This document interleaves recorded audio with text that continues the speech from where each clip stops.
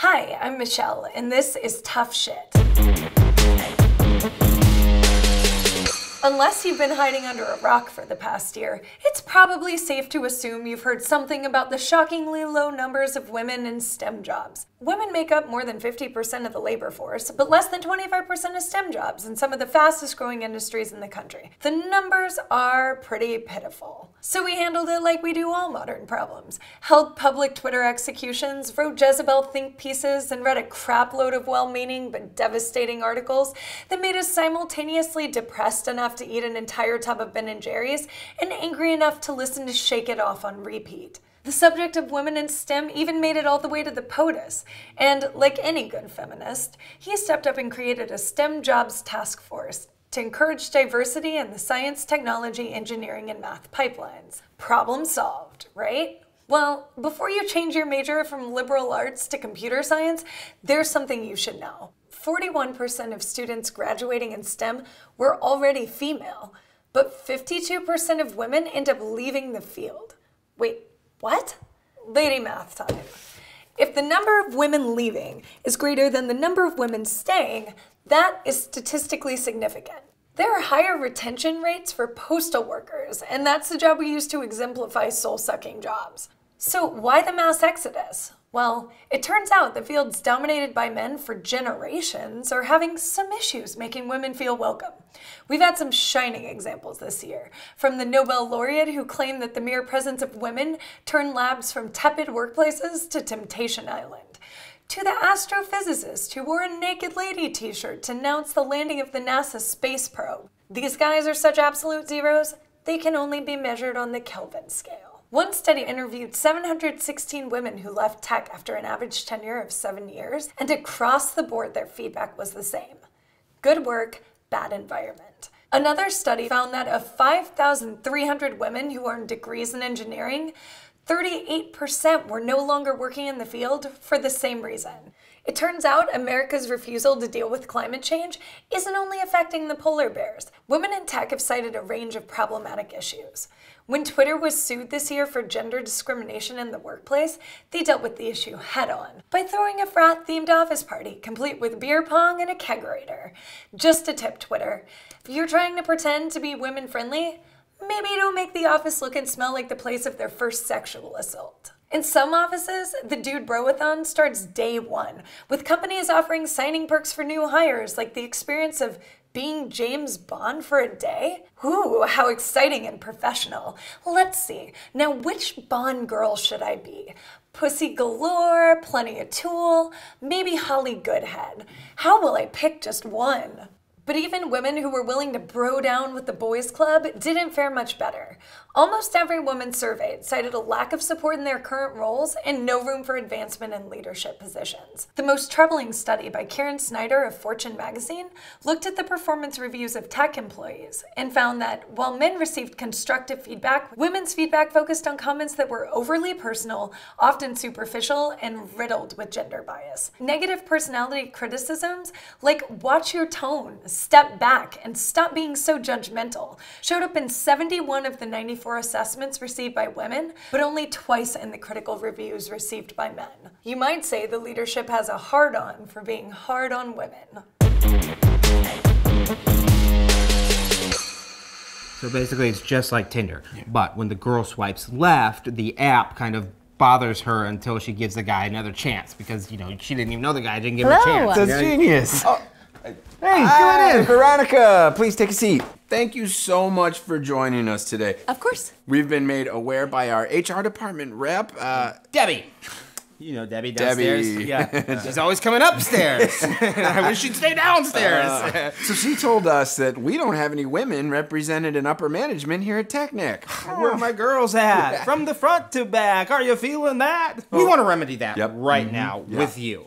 Excellent. So today we're going to be doing a constructive performance review. Just think of this feedback as your first step up the corporate ladder. Okay, great. Thank you. Veronica, you're a solid employee. I mean, you're always punctual, relatively well-liked.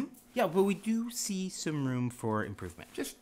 Oh, okay. We want you to really take charge, okay? Be a leader. Absolutely. But don't be too aggressive, because sometimes you can be a little We want you to get your voice out there, okay? Be heard. Yes, I'll But know when to be quiet. It's not the Veronica show. Do you mean when I'm speaking? Oh. Own your work. Be confident. But don't be a know-it-all. Nobody likes a know-it-all. So are there any specifics I should be working on? I'm so glad you asked that. See, that's the go-getter I'm talking about right there.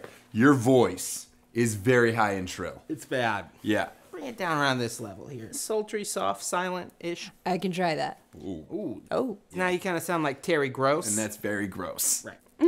Oh, and that. You smile a lot. Oh, is that a bad thing?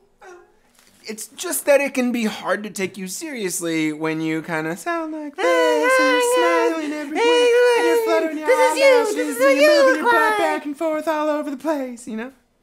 I don't think I... Now you're going the other way with it, and you're kind of doing a bitch face. Yeah. Whoa, careful. Remember, we don't play bitch face. Oh, right, but I put it in quotes, so it's Oh, you okay did? if I said it. When you do that, it doesn't come off as derogatory. Yeah, so just don't do the bitch face and, try to be less cunty. Yeah.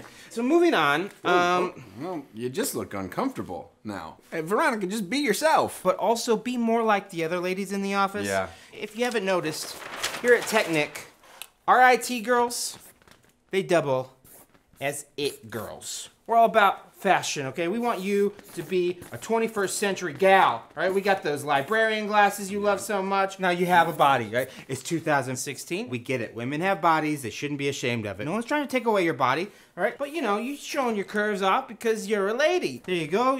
If you want to be slim, be slim. You want to be bigger?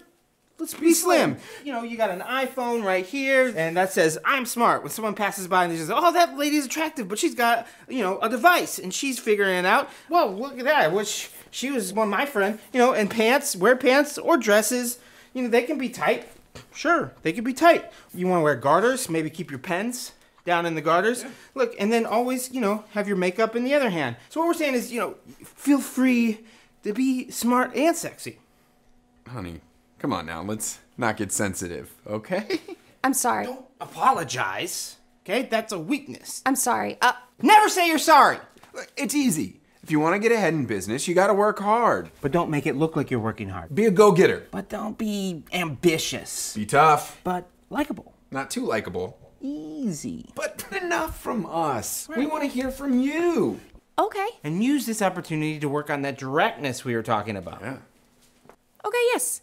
I have been working here for a year now, and Right there. I'd like to discuss a raise. Yeah. Tap the brakes there. Okay. Yeah, all right, let's wrap it up, Jennifer Lawrence. But you said to be direct and ask for what I want? We sure did. Yeah. Great listening skills. Came off a little pushy. Yeah, Pushy, yeah. Well, how could I do it better? Well, we're not here to tell you how to do your job, Veronica. You want a couple of men coming in here and tell you how to do your job? Please, can I discuss a 10% raise?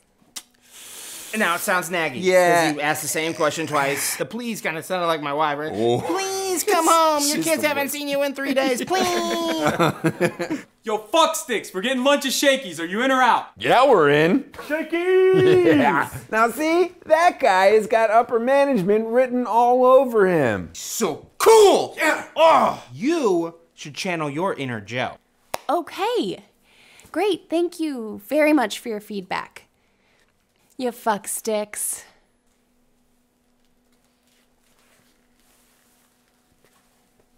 Fuck sticks? Nope.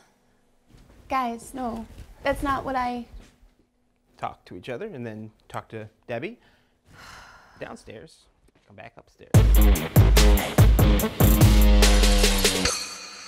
Much like climate change in nature, changing the climate of an office requires acknowledging the problem and then taking steps to fix it before it wreaks havoc on the lives of all those little girls headed down the STEM pipeline. Just follow these helpful tips for employing and empowering women. Make your office gender neutral, like David Bowie or Converse sneakers. Don't subject women to a manscape. That means no frat parties, sexist jokes, creepy emails, or t-shirts with more naked ladies than a strip club. Also, no office trips to the strip club. Bummer, I know.